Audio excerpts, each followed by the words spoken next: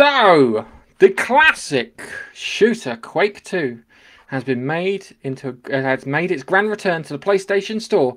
Is now available for PS5, PS4. The remaster comes with a plethora of enhancements, additions, and promising an enriching gaming experience for fans old and new.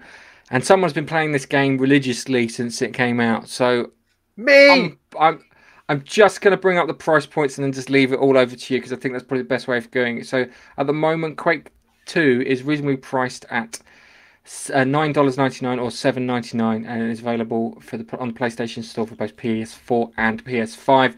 Also available for other consoles. It is free on Games Pass, if I understood that correctly, both on the PC and on the console, which is fantastic. If you've got that, play it, give it a go. Nothing lost. I think you'll enjoy it. I remember I liked the soundtrack on it. Was it Nine Inch Nails or someone did the soundtrack, or someone from Nine Inch Nails did the soundtrack on it? But yeah, come on, you've been playing this. You're the expert. Let's see what you got to say. Oh, it's absolutely wonderful, mate. I've like we said on one of the previous. I know we didn't know what was going to come out. I know you wanted a Doom 2016 remake, didn't you? I was hoping I want this to be a success so that they are willing to make a Quake Doom 2016 sort of thing. Yes. So it needs to be successful. So that's why we're bigging it up, because I want to see what that looks like. Yeah, yeah. We'll come back to that in the conclusion. So Quake 2 enhancements and features. The game boasts several notable improvements, fully functional online modes with crossplay support. They've also kept in LAN play.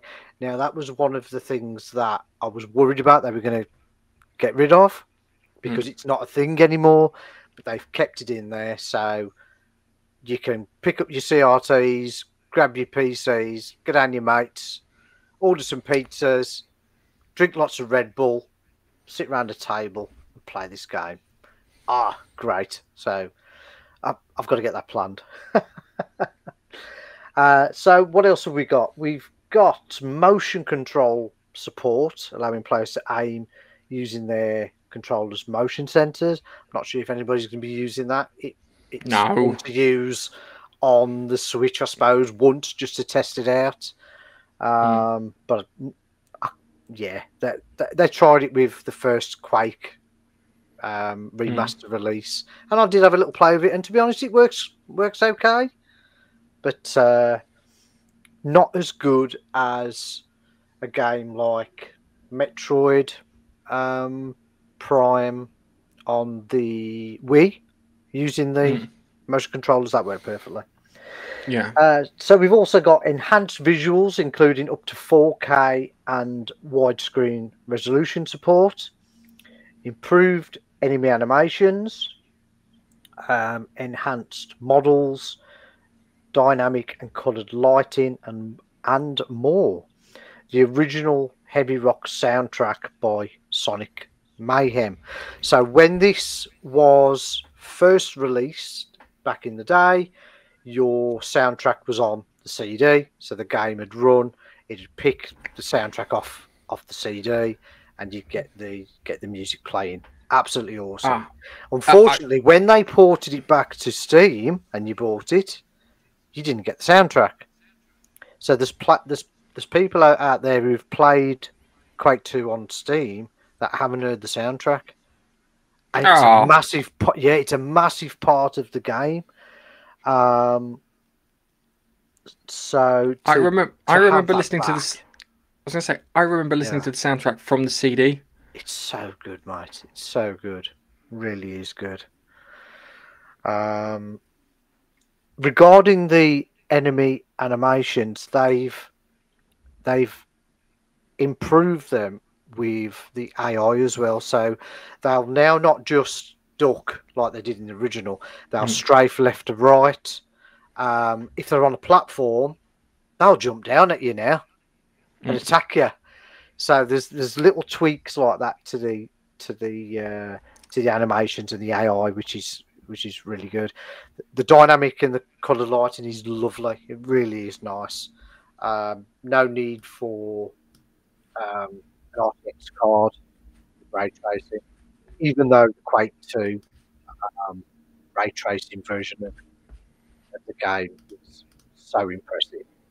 I would like to see the ray tracing part. I really would. Yeah, Um, yeah. but yeah. But now they've done a good job with the lighting without the ray tracing. There's also a new expansion that Machine Games have added called Call of the Machine, and it's a brand new expansion. Offers players 28 campaign levels and a multiplayer deathmatch map, enriching the overall gameplay experience. So basically, you get a brand new Quake 2. That's not just an expansion pack. That is a full game. That's like buying Quake 2 again, but yeah, different Quake story. 2. Hang on a second. Are you saying Quake 2? 2. Quake 2. Quake 2. 2. Yeah. Yes. 2. Desmond. Yeah. We've also got Quake 2 64 also in the package. A version I never played. An interesting addition to the remastered. Yeah. I knew that Doom 64 exists. I never knew there was a Quake 64. Yes, Quake 64. I never knew that. Yeah. Oh. And again, that's another experience for you. I don't know if all the levels are different or they've just laid them out slightly different, but yeah, it's a different game because you've obviously got the N64 sounds and the different music in that as well. So again, you've got another version of Quake. So multiplayer experience for those looking to enjoy Quake 2 with friends. The remaster supports a 4-player split screen mode on Sony's platforms. You know what I mean? Couch co-op. Back to the days of GoldenEye in split screen. Just like to point out, it's not just the Sony ones. The reason I pulled this from a Sony site, that's why the news story's got all the Sony bits in there. Yeah. So the Xbox has got it too. I haven't even looked at that. So for me, I just thought it was the Sony one, but that's so cool. But they've gone to town on this, and for 7 at first when I put Steam on, I was like, well, where is it? Where is it? I want to buy it. But basically, if you've already got Quake 2 on PC, it just updates. It doesn't change the icon or nothing. So you click on the icon for Quake 2, and then you get a list of choosing either the original Quake 2 or the enhanced version of Quake 2. So that's something to note because it fooled me for a little bit. I was on the store looking for it, and nothing was. The only thing that was popping up was Quake 2. But obviously, if you're a console user, you haven't got to worry about that because you just type Quake 2 in, and it's the first time it's been available for the latest generation of machines. But it's the sound. It's not just the music that they've changed. It's the tweaks to the sound they've improved as well. So now you've got modern surface sounds depending on where you're treading. So they've added that to it. So that's really nice. There's reverb and different audio enhancements depending on where you are in the levels. They've properly sat down and thought about it. But they haven't changed the gameplay, as in, ruined anything. They've just improved on every single thing. You've got hit counters now. You've got a weapons wheel and an item wheel that you can bring up, and it slows down time. So you can use that to your advantage in some situations, which is quite cool. The only little tiny gripe I've got is they've dumbed it down slightly for modern audiences and console players, unfortunately. Whereas it now tells you you can basically bring up where you've got to go in the map. Okay. So there's like a little marker, which you didn't have before. You had to work it out yourself. And they've also added my pet hate, which is press X to crouch, press space to jump. And that really bugs me. But they are minor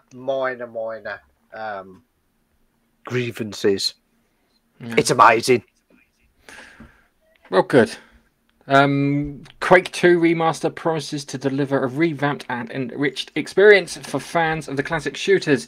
With an array of enhancements, new content, multiplayer features, it's set to be a must-play for both newcomers and returning players. You will be diving back into the world of Quake 2. If you'll be diving back into the world of Quake 2, let us know in the comments below. Anyway, don't forget to save. Don't play it for an hour. Get so engrossed and then die, and then you can start leveling again. Anyway, F5. I think we'll go on to our next story.